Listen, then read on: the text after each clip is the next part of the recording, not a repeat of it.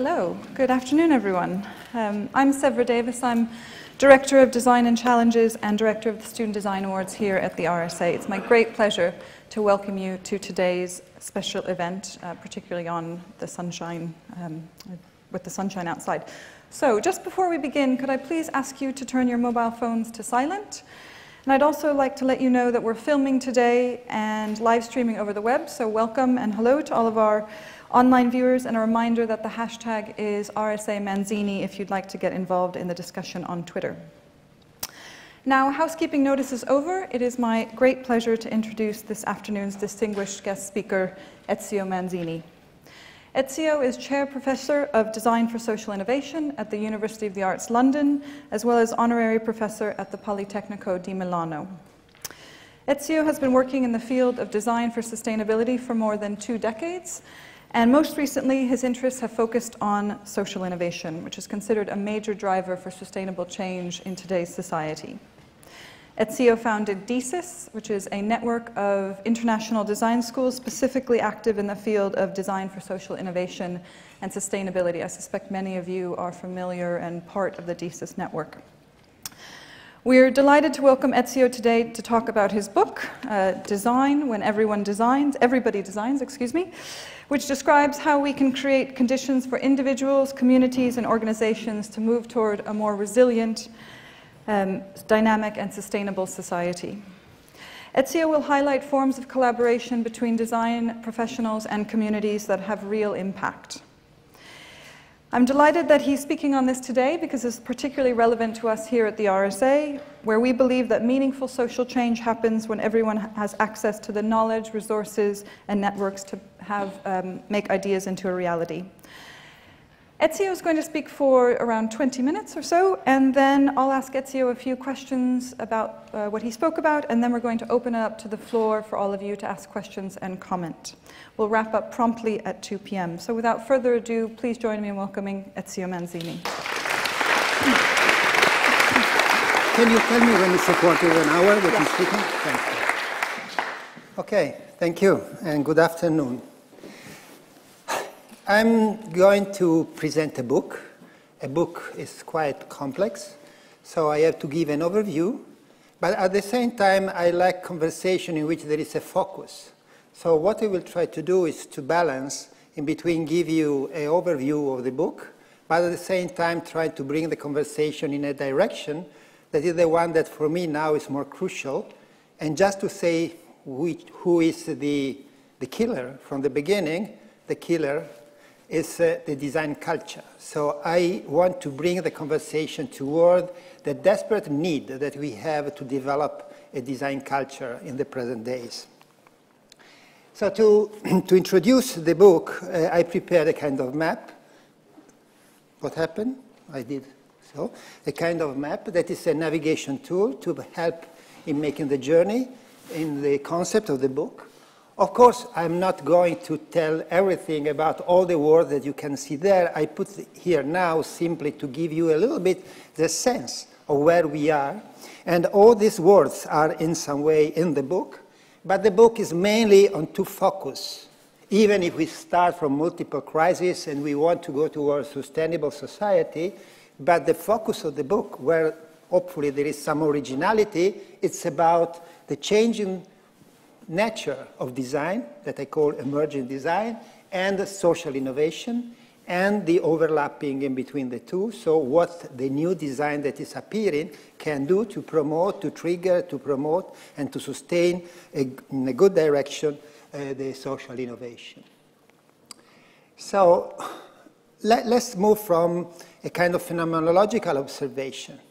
In the last 20 years, the term design has been stretched in many different directions.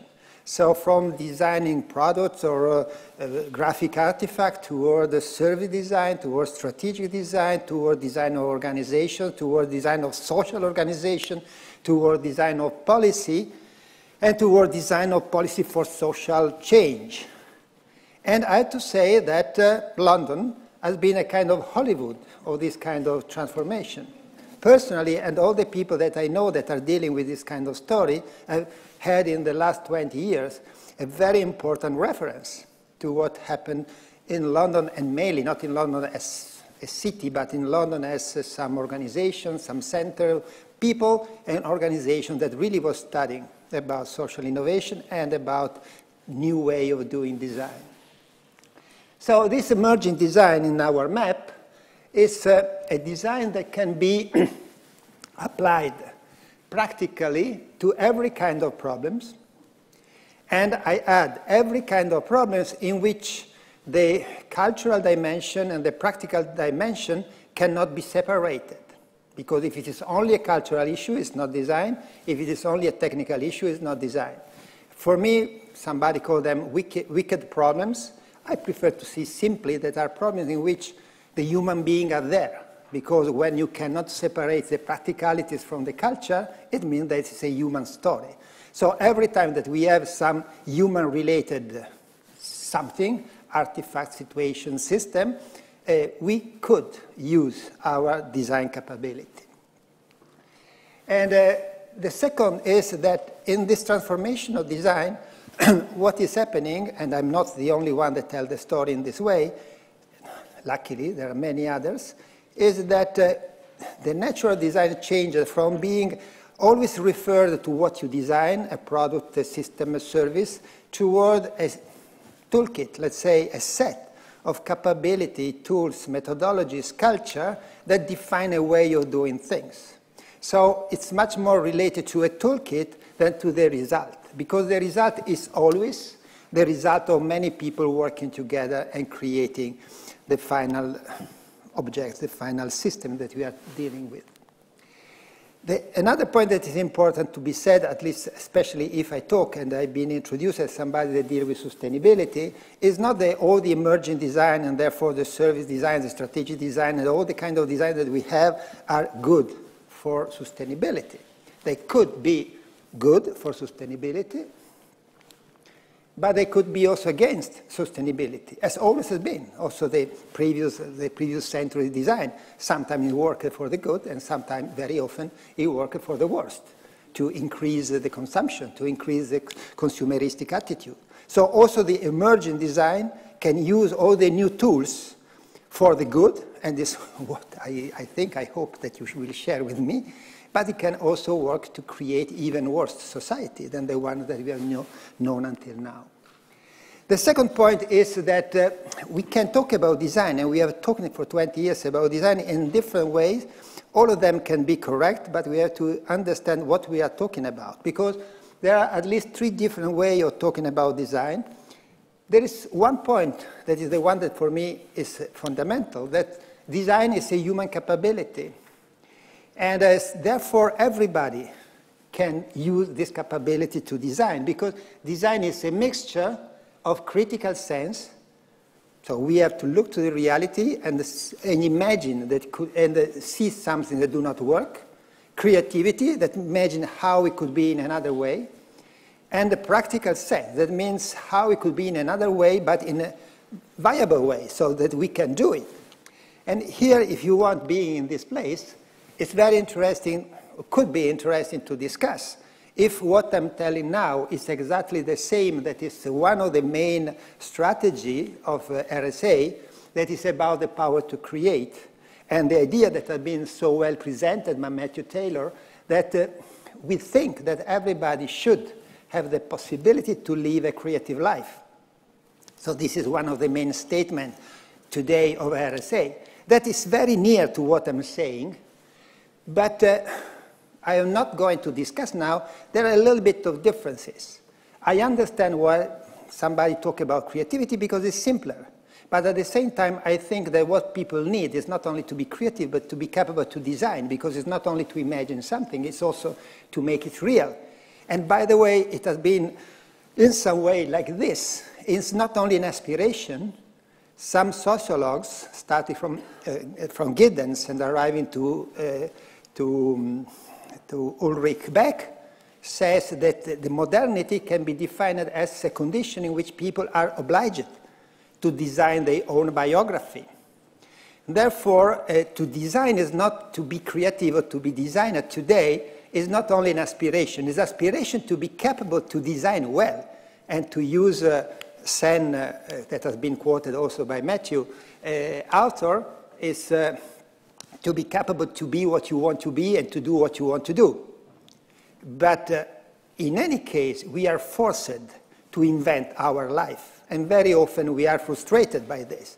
So to design and to be creative is not only the aspiration for the good, it could be also an obligation. And here, in my view, comes also the role of the design expert. Because if everybody has to be creative or everybody has to design, there are somebody that have studied, that have done some studies, that have done some special experiences. There are probably many in between you and me, of course, that we define ourselves as designers. And so it's very important to understand what makes the expert designer different from all the others. And what makes us, the designer, different from the others is that all the others are design amateur, and we are design expert in some way. It's already 10 minutes? 15? Oh my God. The interaction in between the two is co-design. That means the fact that expert designers and other people with different professions in the connected society interact, and so we have the co-design. Therefore, a little bit of confusion happens because the co-design is multidisciplinary by definition. The expert design is a specific discipline, and this specific discipline should be defined for its own tools, method, and culture. Another issue is that we have the design, at least I hope that you will agree, is designed because it put together the problem-solving capability with the sense-making one. And this has always been like that. And this is designed exactly because there is this double link in between doing something and having a production of meaning about what we are doing, and vice versa. Creating meaning, but based on something that is a kind of solution for some problems. And this should be valuable also for emerging design, in which we should produce solutions, and on the other side, we have to produce some meanings. But until now, for 2 decades in which we started to deal with this new kind of design, all the conversation has been on the problem solving, on how we can look in the reality, see many problems, and see how we can solve these problems. And this seems to be very solid, very concrete. I would say, as in Italian, a very Anglo-Saxon. So very pragmatical. And it's good. If things do not work, it's no reason to make design. Okay. But given that we have always a cultural side, if you don't consciously deal with the cultural side, you have a kind of subculture that could be called solutionism. That is the idea that everything can be reduced to find solution, where human beings are living in a much richer environment in which we need hope, system of meaning, sense, stories. And this is what, in my view, is desperately missing today, and is missing for what I'm talking now, that are the new kind of design, but I think it's missing in general in the society. So as I said, I think that it's very important today to develop what are the meaning of what we can generate, and how, given the crisis of the idea of future, the crisis of idea, for instance, we are in Europe, but what is Europe today? And we should say what the design activity can bring beyond specific solutions to new ideas. So what is the prosperity in Europe, and what could be the future of our continent? Now, I think, you tell me when I finish. I finish, yeah. Social innovation is there. The interesting point of social innovation is that we can observe some radical element that I call local discontinuity. So the system is more or less the same, but you can see something boiling that generates some new way of doing.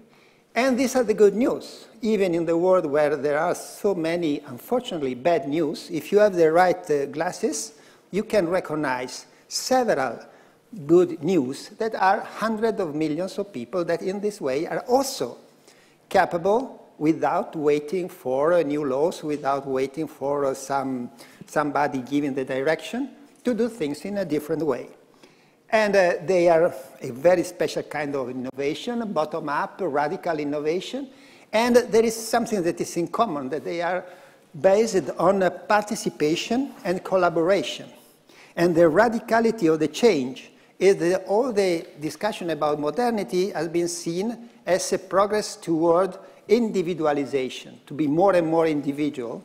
And now you have that those people that are sufficiently individualized discover the beauty, the power, and the opportunity linked to restart, to collaborate. And therefore, you have a collaborative way of living, collaborative way of working, collaborative way of organizing the services, collaborative way of creating food networks. And this is the discovery of collaboration. And what we can say, that there are, as designers, we can say that have been invented hundreds of solutions. And these solutions are, at the same time, they solve problems, elderly, mobility, etc. But at the same time, they produce social link. So they produce sociality. So they have not only one result. The result is solve a problem and generate as a kind of very valuable byproducts, sociality. And in some way, they anticipate way of doing that could be seen as way of doing of a sustainable society. This is why they are so interesting. The second point is that today, in the complexity of our society and the way in which the phenomenon happens, we have some of them that is still at the stage of an invention. So you have some heroes, social heroes, that invent a way of doing things totally against what have been the mainstreams. Some of these ideas can consolidate and become more structured organization and a kind of movement in the societies that start to move in a certain direction. And afterward, they could become a change in behavior. And in this moment, depending where you look, you can see different stages in this process, because you can see the original inventor in some cases, as could be, if we take food, for instance, could be the first food people dealing with organic food 20 or 30 years ago. And afterward, you have a kind of movement. It could be as a slow food and similar. And afterward, you start to have new supermarket, a new way to organize the overall system, taking account organic, local, etc., etc. And at the same time, you have different actors. So there are what we can call the creative communities, so a group of people that are really very creative and change the reality in which they are. And afterward, they can consolidate in collaborative organization. And afterward, they can generate new extended behavior. And what I want to say, maybe I'd say one thing more and after I finish, is that all of this has something to do with design, and will be design for social innovation. And there is a growing responsibility for design experts the more then the innovation became mature. I will give you this example that I'm sure that everybody knows, but exactly because everybody knows, you can understand, it's easier to be explained. If we take carpooling, it's a very simple idea. You can use better an asset, people capable to drive and the car. The beginning of the story, there was a nice group of people doing it in a very alternative way. And there have been some designers that designed with these people. So this is the design with the community to promote and to help them to exist and to consolidate in time. And afterwards, when the institution started to recognize that carpooling could be interesting, we had some norms and so new rules. And so you can have design for communities, so design to help the communities to be easier, to have an easier life. And afterward, you can have dedicated technologies. At the beginning, there was no dedicated technology. It was done with the very normal technologies. At a certain point, when they started to spread, you had a specific technology, maybe at the beginning the digital one, and in some cases, not here, also the physical one. And you have to use service design in that case. And afterward, you have also new enterprise. Around the issue about carpooling, you have several new enterprises that have to be designed. So you have a strategic design that enter. And afterward, you have Uber. And we can ask. So I heard somebody laughing a little bit. We have Uber, and I have to say also myself that I'm supposed to be expert, I've been taken a little bit surprised from what was happening. And Uber became the Uberization, because there is not only Uber, but there are that one that is TaskRabbit or that one that is Handy, and they all have in common that they take some ideas from this original sharing economy and they bring it in what is called a platform economy that is a hyper-capitalistic intensity of being exploiting the people capabilities, in my view. But in any case, it should be discussed, and there is a discussion. But the discussion until now is not so much done by the designers. It's mainly done by people that deal with work and the problem of the work in the platform economy.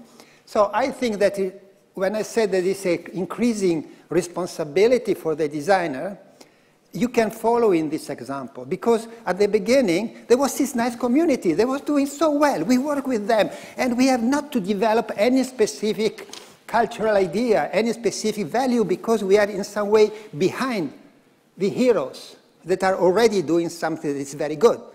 But when, if successful, and they start to have more possibility, more technology, and more money, at that point, you need to have expert designer, and here there have been expert designer because Uber and all the other are perfectly designed, and they are perfectly designed, user-centered design, so they are really so easy to be used and so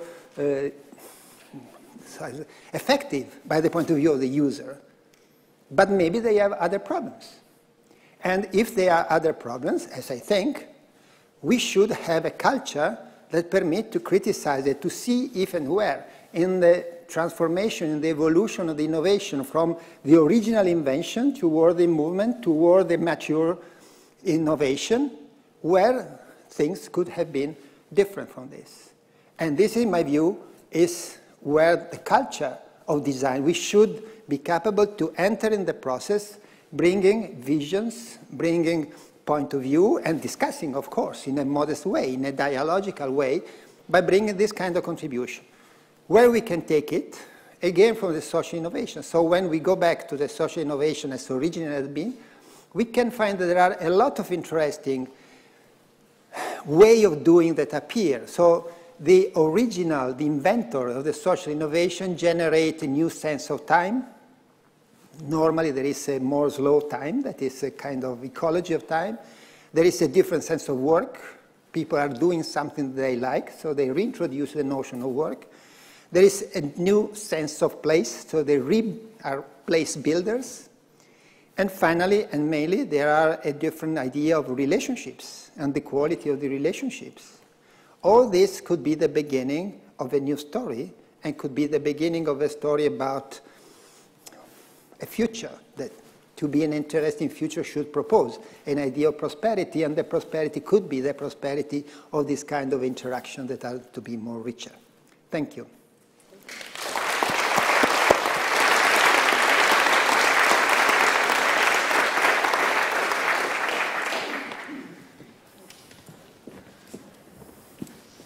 Thank you, Ezio.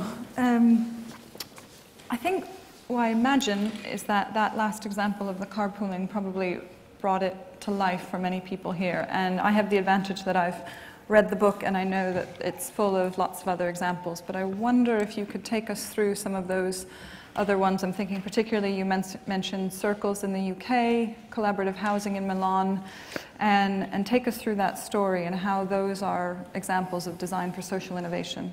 Yeah, thank you.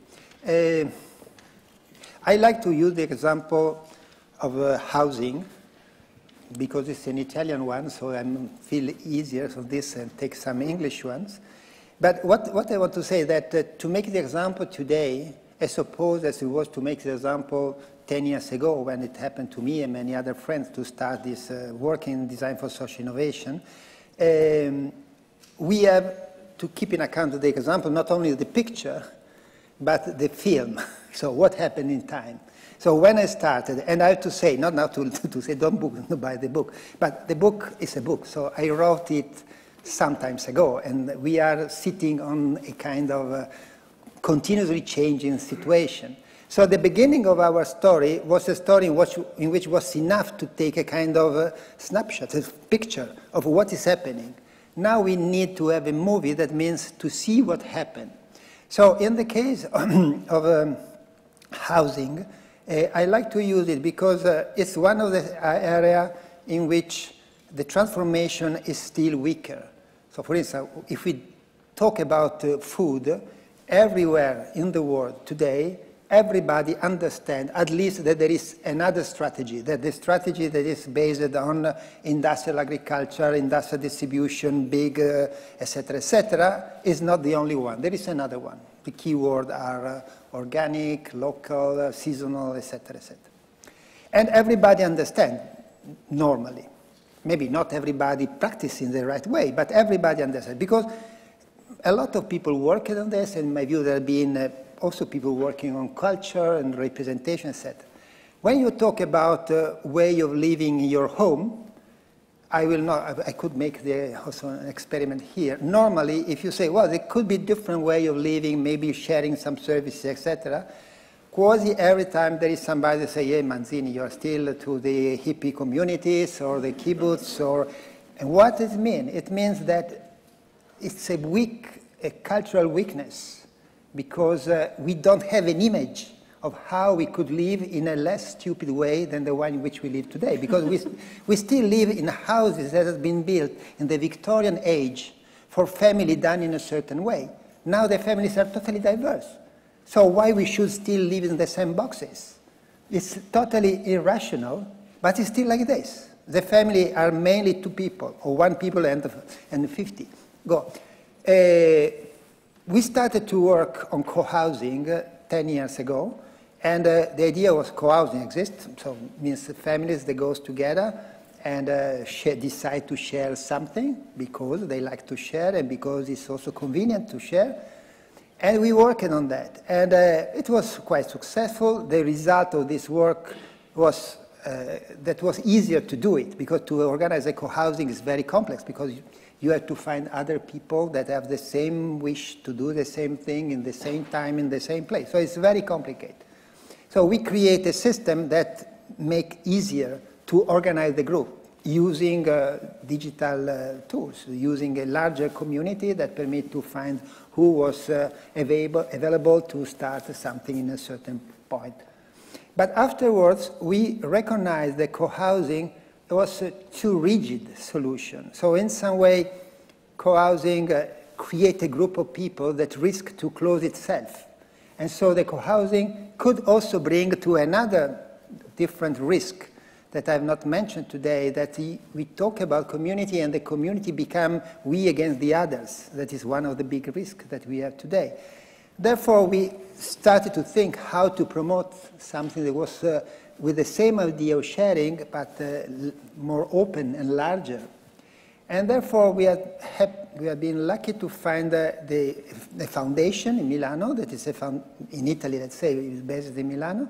That is called the Social Housing Foundation, that is started by a bank.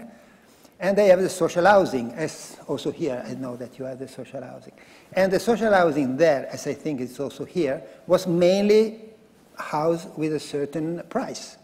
That was not so low as the real popular ones, but out of the market. And you have the list of people that apply. So we started to work with them, and the result, and you can browse and you can find, is now there are also some examples that are already working and seem to work very well. To extend the idea of the co-housing, I will say, using my terminology, in a more mature way, open to more people, because the social housing is open to many people. And the result is that now there are a kind of double yard, the one in which is built the physical house, and the one in which is built the social organization of the people. They discuss what they want to put in common, what they want to share, etc., etc. I like this example because we can say that now, after more than 10 years, it's sufficiently mature. But it's a way to be mature that maintains some of the original character, that is to help to create community, to create a link in between, horizontal link in between people and links with the place. Okay? Yes.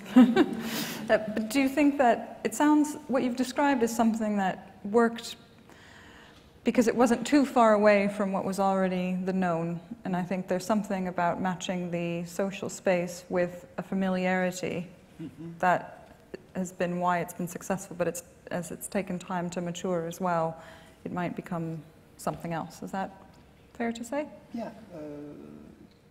I'm not sure that I understood 100% the question, but if the question was how this form organization can happen and how they can evolve in time, is this was the question?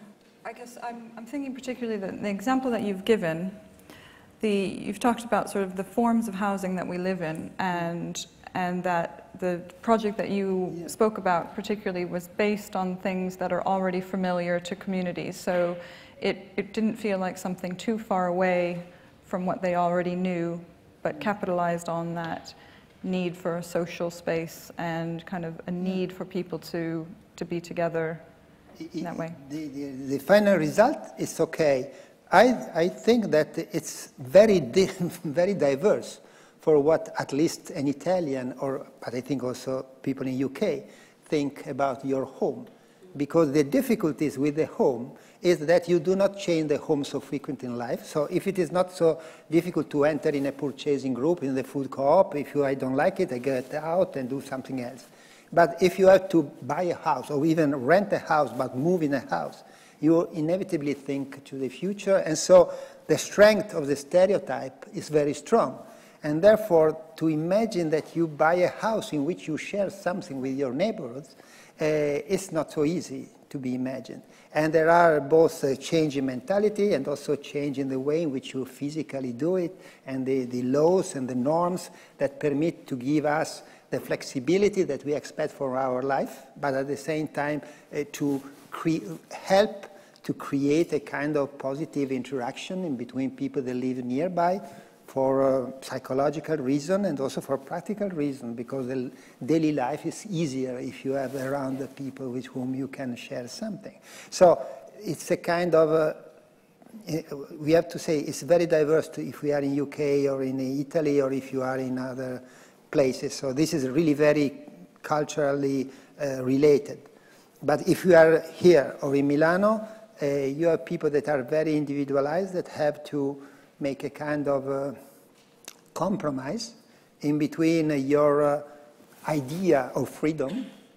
I am totally free and so nobody has to interfere in what I'm doing, and the fact that if you do something with somebody else, could be useful, it could be nice also by other point of view. So the design should be capable to propose practical way of doing it and a culture that gives the idea that this is the best way to do it. Even, now I will say a very bad word, but even fashionable. So it's something, it's a little bit as it happened with the bike. Now everybody use the bike, it's very fashionable.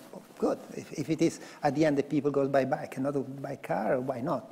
So what we can do to create a new kind of attitude that recognize, for instance, in this different way of living, the most smart, the most intelligent, etc. At the same time, in that case, avoiding the trap of closing yourself in a kind of gated community or those that have something similar against and with the wall against all the other ones. So in some way, when we move from the beginning of the story toward the maturity, we have two risks. One is Uberization, that is a hyper neoliberal attitude. You are entrepreneur of yourself, you are free to do what you want, to exploit yourself, and we can gain on what you are doing. This is one thing. And the other thing is, oh, the world is so terrible, so difficult, it's so dangerous, we have to close ourselves, to find our friend, to close in our walls, and so they use the term community and place in a very dangerous way. And when I say that it's a desperate need for a culture, it's because we need to navigate in the middle of these two kind of very dangerous traps that we can have. And at the beginning, 10 years ago, it seems much easier, simpler. There was this nice community. They were doing good things, so let's do what they are doing. But nowadays, things positively changed because it's more mature. And exactly because it's mature, there are interest, there is money, there is political interest, and so we have to clarify some ideas. Great, thank you. I have one final question for you before we open it up to the audience, and something that I think might be something that people here would like to know, which is about your own journey, how you got to where you are today, and how you found that design for social innovation was something that you wanted to pursue. You told me you'd be okay with that question. You want the people to have a nap now? No. Well, everybody has, by chance, as every important thing that you do in your life is by chance. By chance, I became a designer. By chance, I was not a normal designer, so I became a strange designer for the beginning. I was in somebody, the older one, maybe remember Domus Academy. That was a very important, at the time, place. And it happened to me too. And Domus Academy, somebody should write a story about Domus Academy because it was a place where everything started. Everything that I'm saying now was already a little bit in Domus Academy in the 85, 87. And afterwards, I always been very political from the beginning. Before being a designer, I was involved in a lot of politics. So, and at a certain point, I put together everything. And afterward, when the notion of sustainability appeared clear, I say, yes, this is what we have to do. We have to work as a designer, if you're a designer, to sustainability. And it happened to me to follow, so I'm not a genius, so I'm always working with what is happening around me. So we moved from dealing with materials to products, to product service system, to service strategies, and now this one. And this one happened to me and to many others that we, at a certain point, discovered that innovation was not only the technological innovation. It's so obvious when you say it, but many people in between me have never thought that innovation was not only the technological one.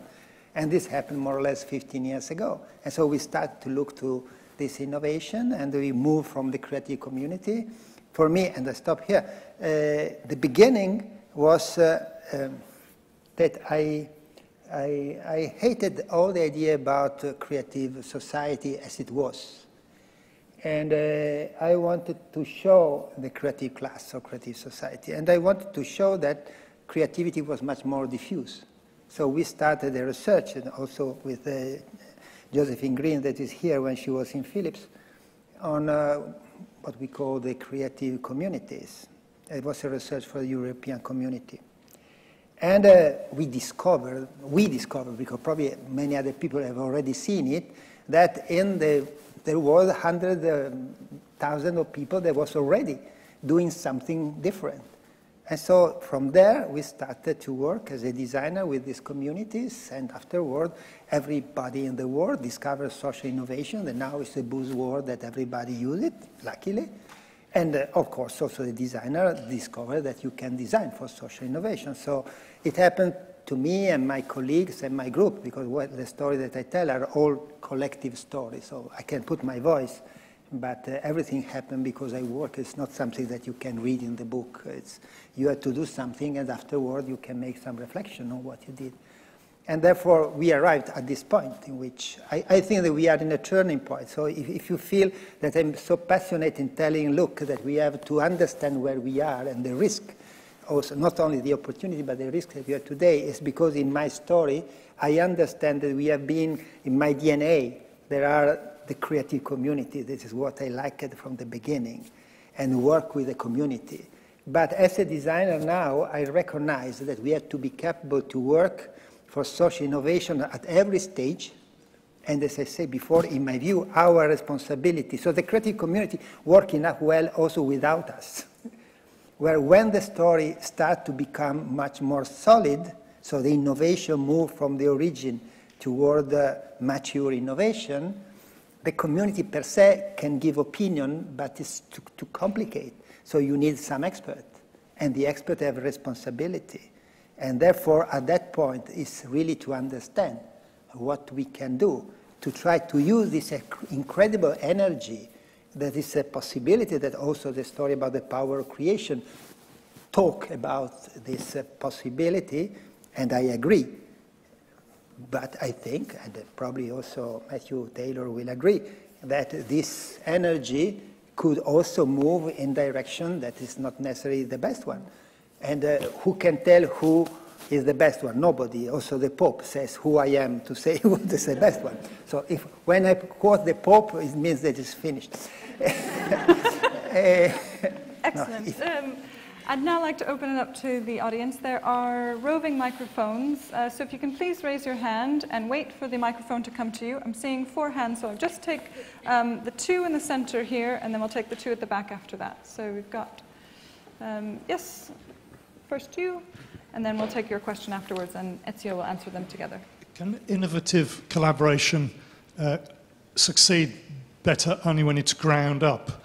You can't have it imposed from above. And I'm thinking of an example, the euro, which was very innovative and collaborative, but has terrible flaws. Yeah, beyond the example of the euro, that is a little bit beyond my capability now to discuss, I think, and in my DNA, and if you read the book, and also if you listen to what I said, all the story is told mainly from the bottom up. But in my view, the reality, if you look what happens, is a little bit more complicated than this. In my view, everything that happened in this direction has to have a strong role of the people that has to be willing to do it. So if people do not want to will to do it, nothing happens. So they cannot be imposed from the top.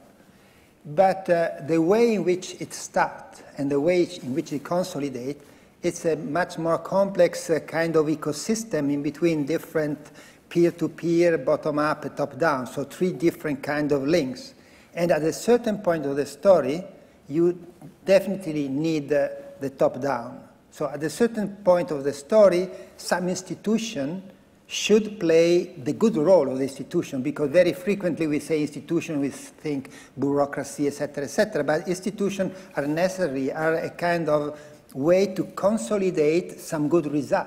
So we should see a kind of inspiration, expiration in between creativity, disruptive creativity that breaks some rules, and afterward, if the institutions are sufficiently clever and flexible, they should recognize what is the good in the new thing that happened, and in some way consolidate.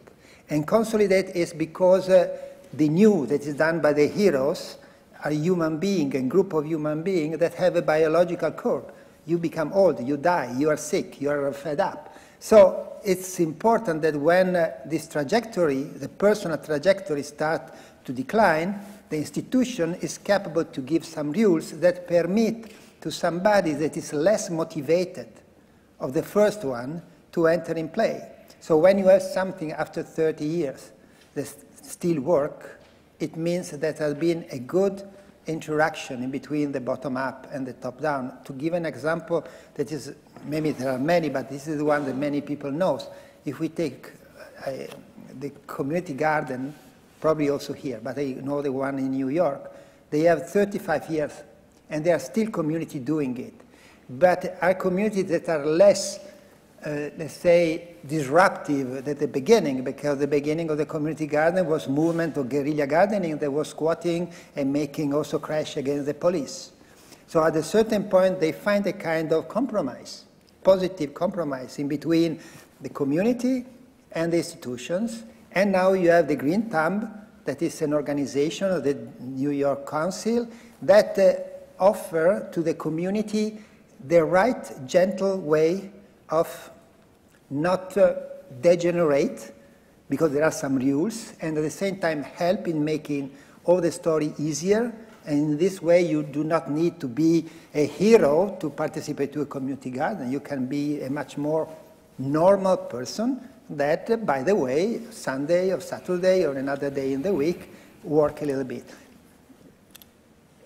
this today, and if we really imagine that they are not only small groups, but they are the beginning of a new story, the issue about what the institutions are and how they can positively interact with what happened from the bottom, it's again one of the major problems, because from the bottom it's relatively clear.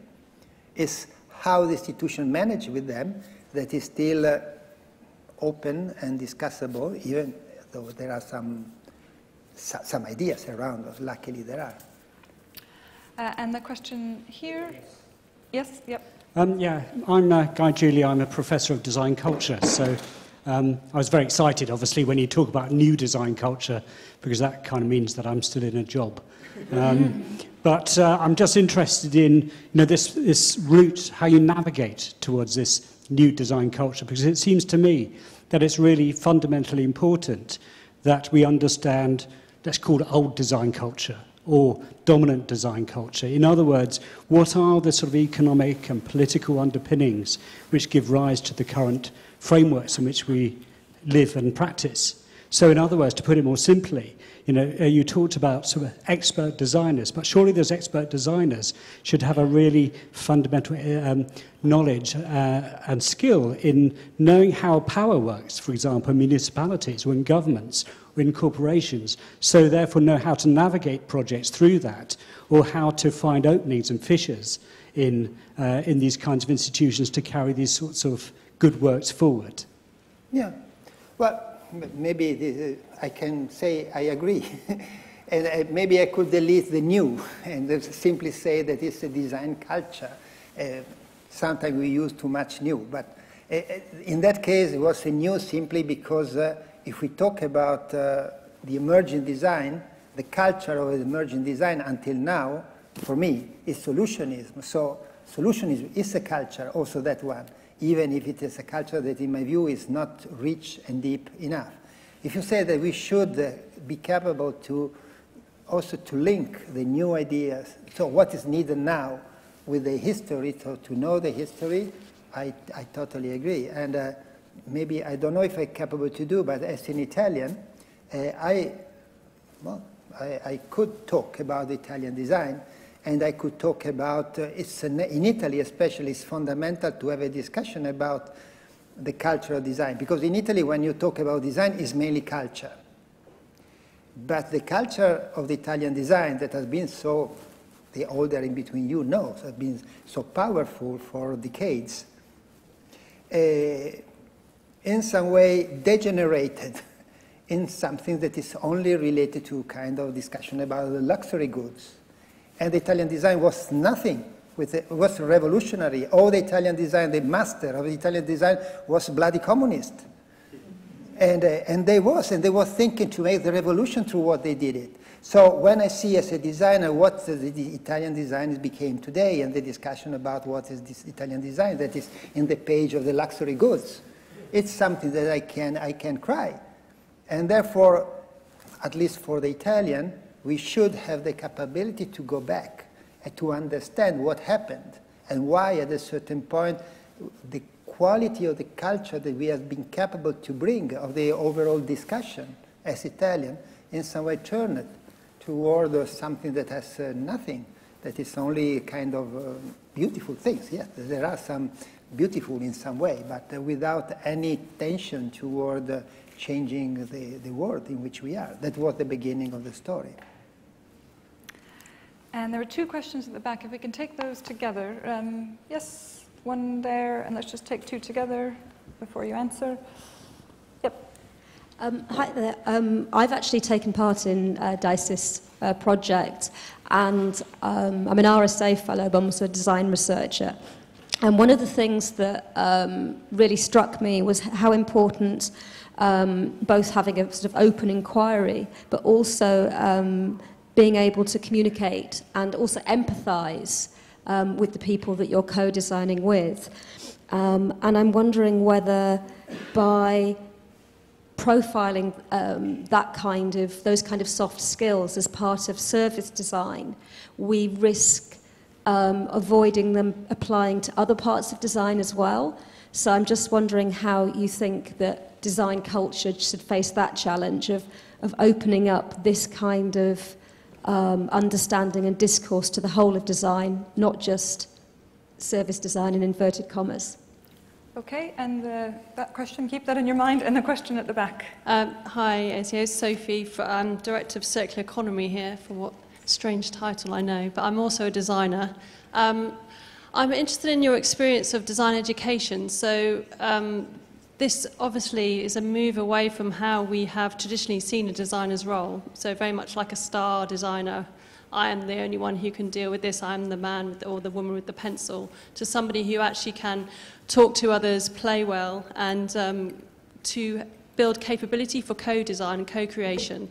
Are you seeing new generations of designers coming through the education system that have that capability? And if so, if not, how do we teach those skills?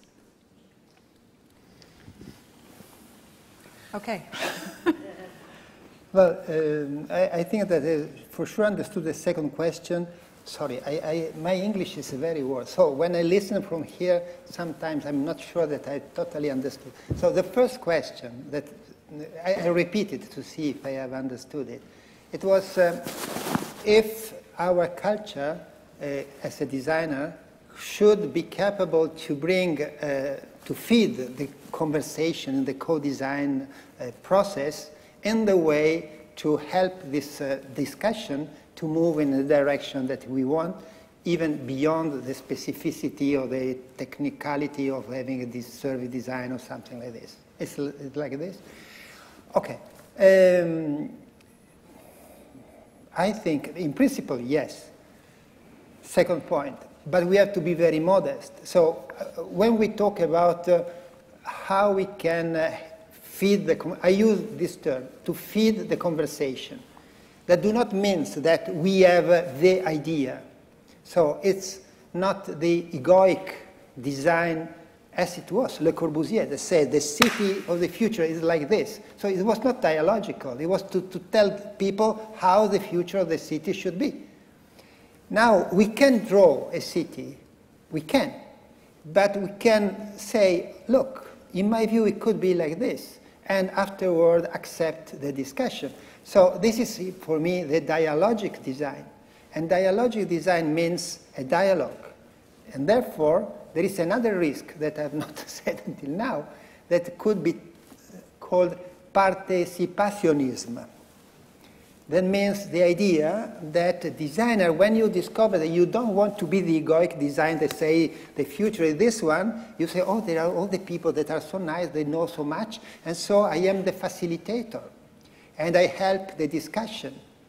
But to help the discussion, as a technicality, making post-it and these kind of things, do not bring anything to the conversation. So if everybody facilitates, who brings the ideas? Therefore, we have to rediscover, so what is against what I call participationism or post-it design, this is another way to call it, is that we have to dare to say something. And of course, to dare to say something, first, we have something to say. So we have to have ideas. And secondly, we have to be capable to have ideas in a dialogical way. That means I say something, I listen to the others, maybe I will change, maybe I will sustain, maybe I will fight, because participation design or co-design is not simply a table that people discuss. I use the example of the community garden in New York.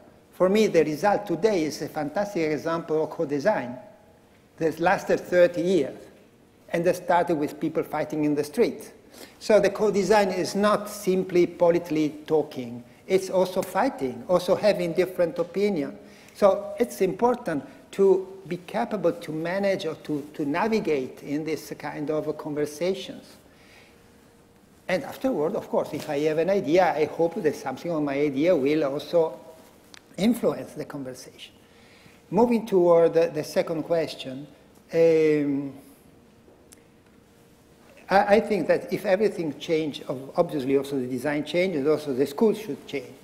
But when everything changes, you cannot change everything together. So there is this metaphor that is often done, change the engine or the airplane while you are flying. So you have to continue to fly, at the same time you have to change the engine. And this is valuable for the whole society, and is valuable also for the school. So I'm not proposing to anybody, look, now we change everything. Because nobody knows has it to be totally changed. But we have to have an experimental attitude. So experimental means more or less we leave things as they are, but we have the capability to make something very clear, different, and to see and to learn from this experience and to be capable, if the experience is positive, to spread it. By the way, this experimental attitude is valuable not only for the School of Design. For me, all the society, I was talking before about institutions, how the institution can change. They cannot change because the airplane go down.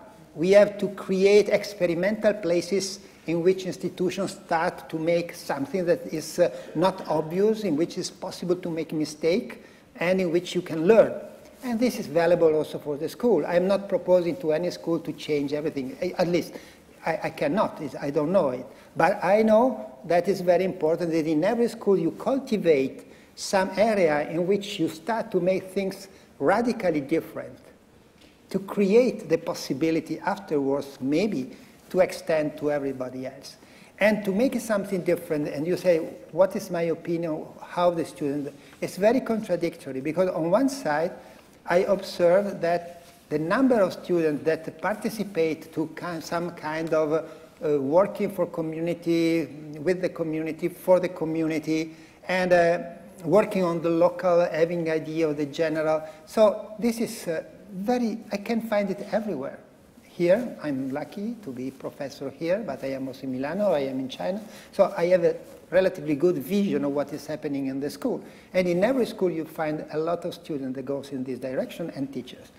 At the same time, frankly speaking, the emerging design to many students appear very boring because it's participationist, because it do not challenge. Because if you take the best student, the most creative student, and you say, you know what you have to do? You have to put people together and to put stickers on the wall. And the one say, oh no, but I prefer the traditional design that at least is more.